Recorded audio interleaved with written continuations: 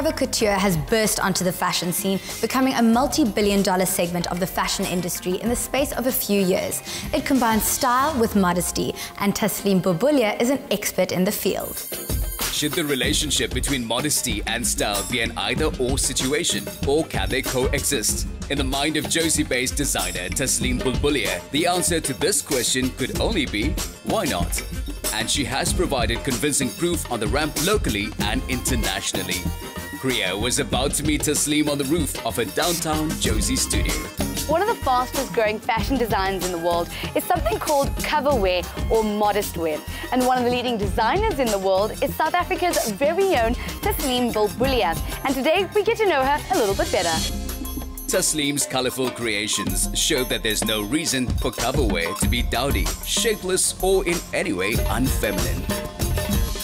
Tasleem, hi, how are you? Good, and you? Very good, thanks. This looks amazing. What are we getting up to? So we're doing a photo shoot. This is my latest collection. I showed it at Asia Islamic Fashion Week. And I'm just basically putting it in a street environment so you can see what it's like to wear on a day-to-day basis. Well, tell me a little bit about the range whilst we have it in front of us. Well, the collection is really a combination of color, texture. I use a lot of brocade in this collection with denim and African wax prints. I love mixing different ethnicities because I think that's what we are in South Africa. You know, we have a bit of everything. It's just about the way I think things look good to me. I don't know if it looks good to other people, but you know, I like to mash color and texture and see what comes out. So I've heard you've got a little bit of a surprise for me. So shall we go down and chat and then you can show me what it is? Oh yes. Let's go. The workshop is a zone of almost zen-like focus, and even the clutter of sewing machines isn't a distraction. So Kriya, this is where we put everything together with my wonderful tailors who actually take my vision and turn it into a product. So walk me through your design process. How does it get from in your head to what we see on a runway? I get inspired by different things. I particularly love fabric and trim, so that kind of always sparks something, and then I kind of just put that together, cut stuff up, bring it downstairs. Sometimes it works, sometimes it doesn't. I always say there are no mistakes in fashion, we just evolve. Well, speaking of your designs, I'd love to see your studio. Yeah, sure.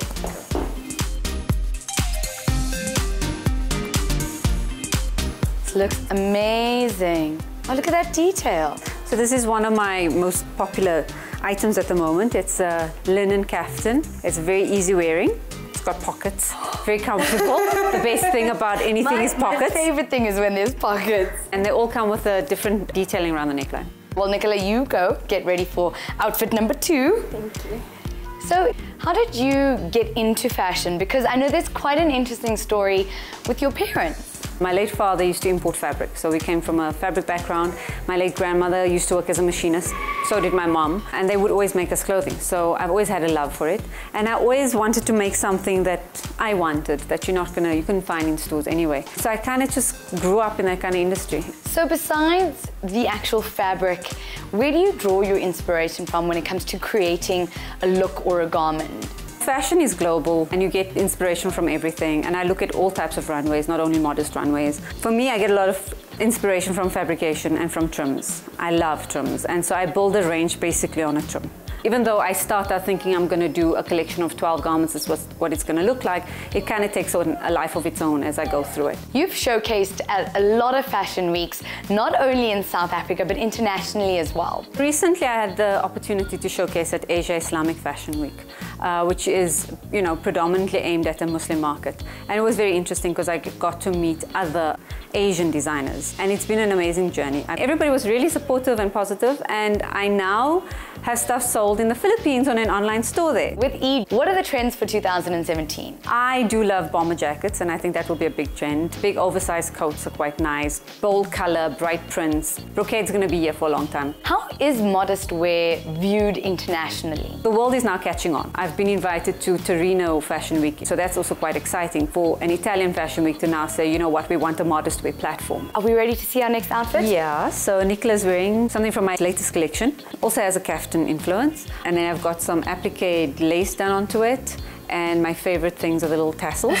So that was just taking a boring fabric and giving it a bit of color. Looks beautiful. Thank you. Well, speaking about something exciting and beautiful, I heard that you have a surprise for me. I do.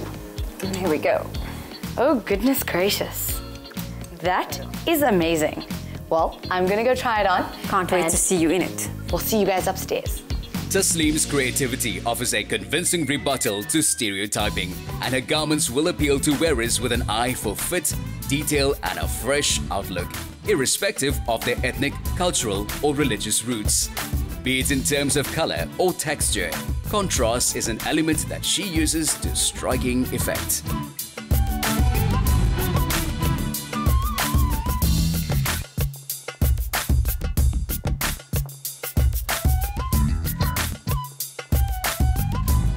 Ta-da! Excellent job, Kriya. Why, thank you very much. This is a beautiful outfit. My pleasure. Thank you. So, do I have a job? Definitely. Well, thank you so much for letting us hang out with you today. It has really been great to learn about your journey in fashion, and I'm keeping this. So, bye.